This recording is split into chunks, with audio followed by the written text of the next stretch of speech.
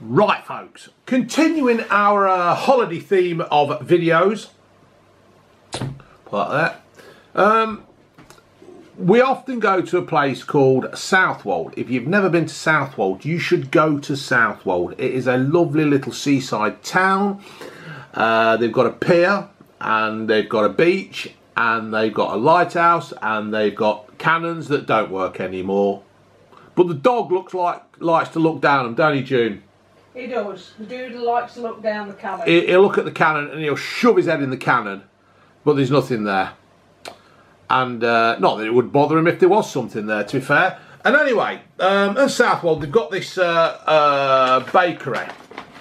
And it's called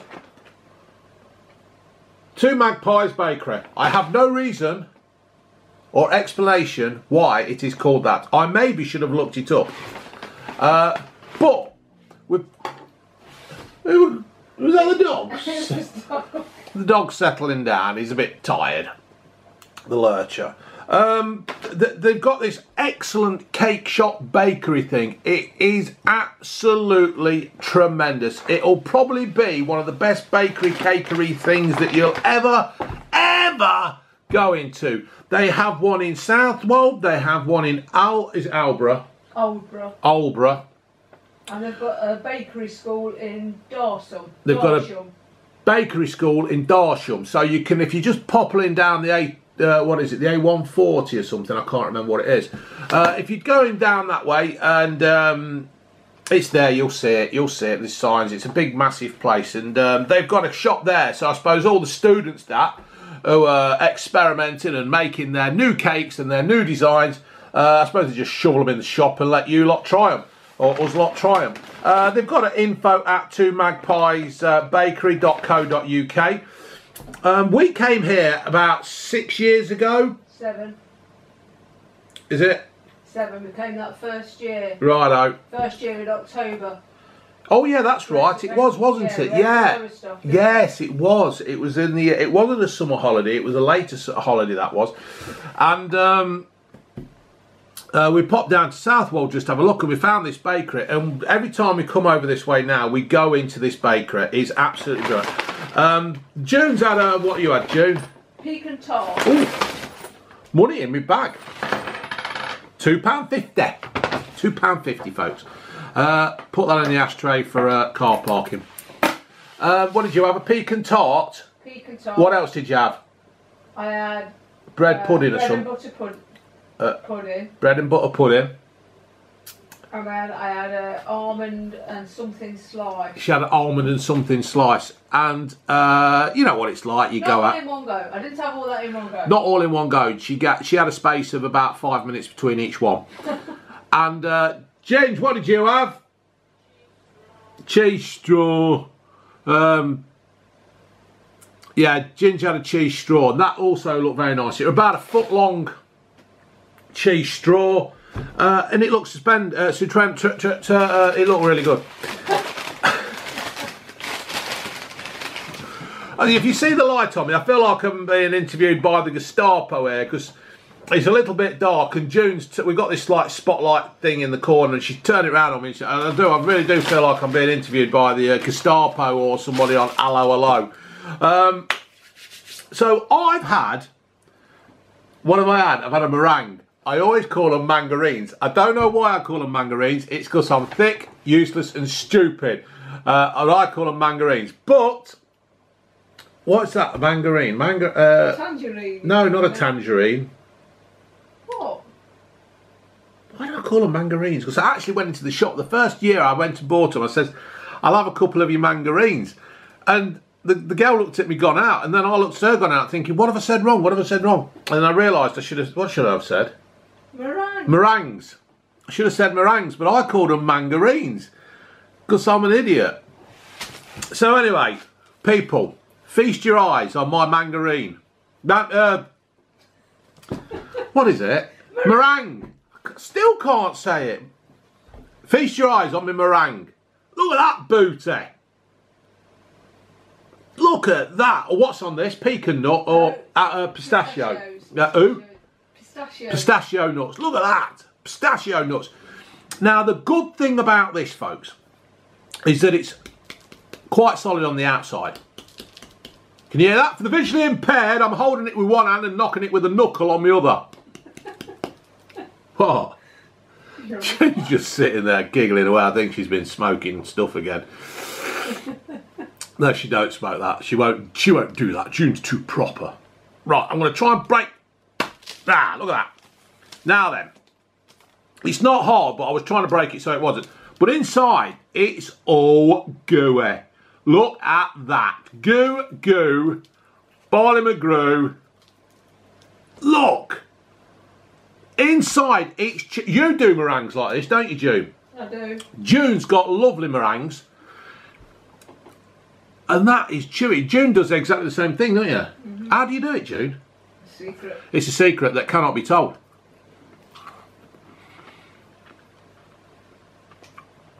What is a mangarine? It's just sugar and... Just sugar and egg white, isn't it? Mm. But how they get that to be...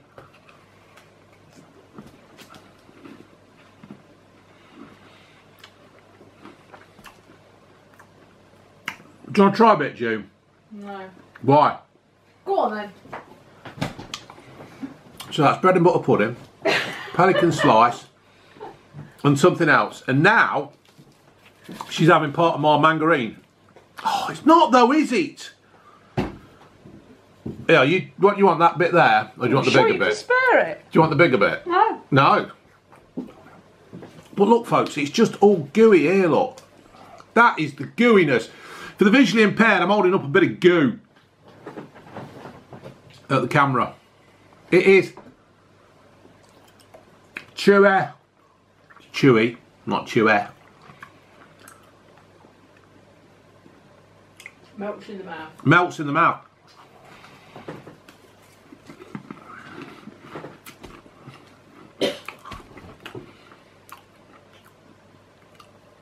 It is absolutely brilliant. Right.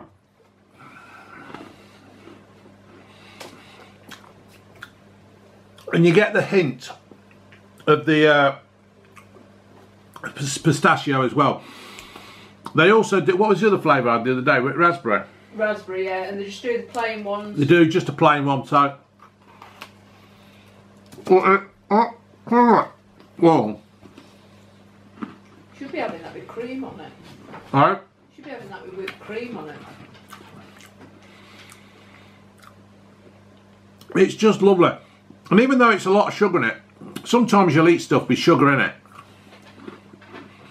It hurts your teeth. Sorry.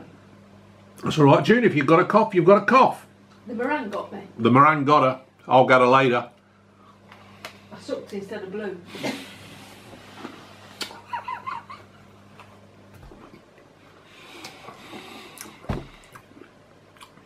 But these are absolutely brilliant. How much were they, June? I don't know. You got the receipt there. I put it on the table. That's for a shop. That's for something else. That ain't it. Well, anyway.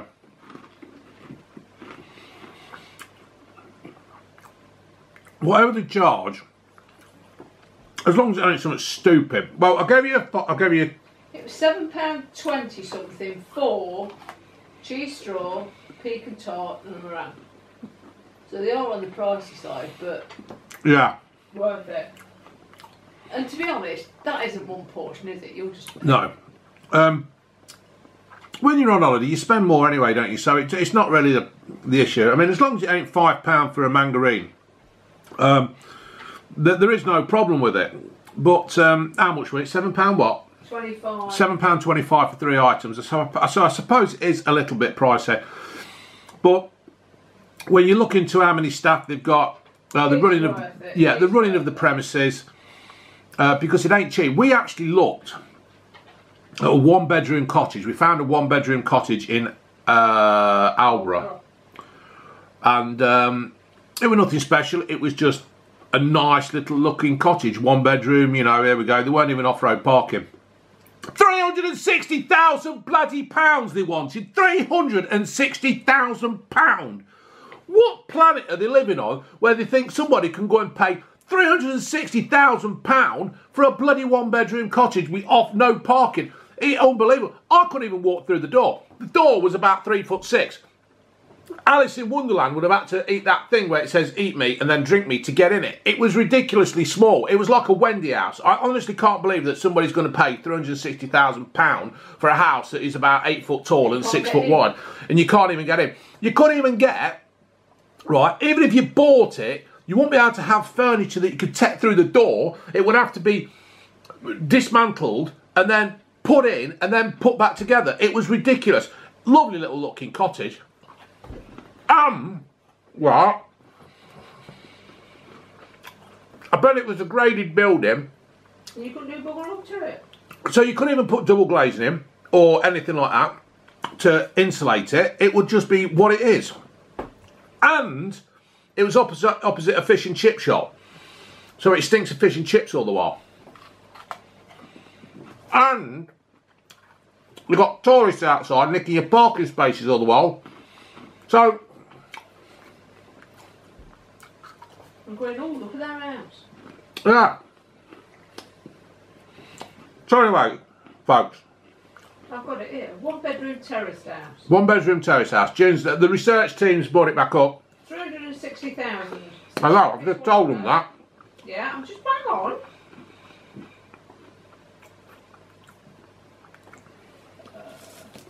Situated at the southern end of Oldborough High Street, Rosemary Cottage is a charming one-bedroom, Grade 2 listed mid-terrace cottage featuring many original features. Rosemary Cottage. Look it up on Rightmove or The Right Stuff or whatever it were.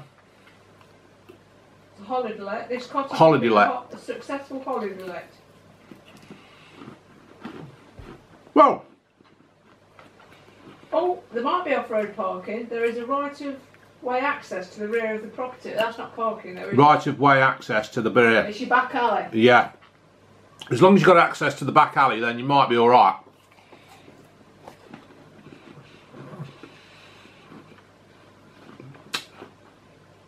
Do you want to see a picture of it? Hold a picture up to the camera, June. Don't let them see your fingers or anything, will you? I'm not bothered about my sausage fingers. Is it on there? Where it is. The one in the middle. In fact, if you just look it up on your own website thing, what is it called? Rightmove. No. Moran. No. Name of the cottage, Rosie what? Rosemary Cottage. Oh, and that's a thing for you folks. June has found a lady on YouTube called Rosie Loves Interiors. Look her up. She's absolutely hilarious. She's a bit like me, only she's got bigger boobs and hair and stuff, but she doesn't edit. She's really, really funny. Rosie Loves Interiors. Give her a chance. Give her a go. Go and subscribe to her. She's bloody brilliant. Alright folks, I'm going to sit here and eat the rest of my meringue. And I'll see you later.